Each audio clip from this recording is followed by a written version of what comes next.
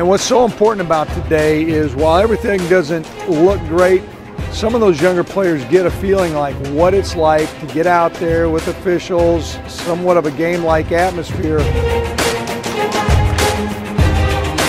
Over the course of the long haul and in spring, that was really the, just the foundation of work we got done throughout spring. Was really the representation of how we made improvements this spring.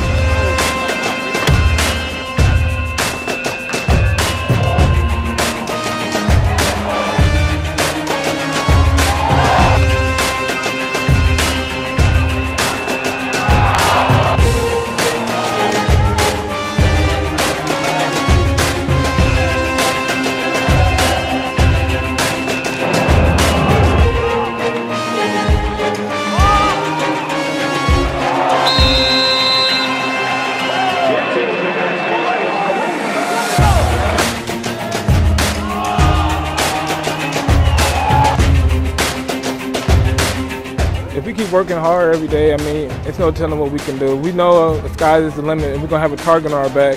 So we just got to make sure we come out here and play well and do it every single day and keep getting better.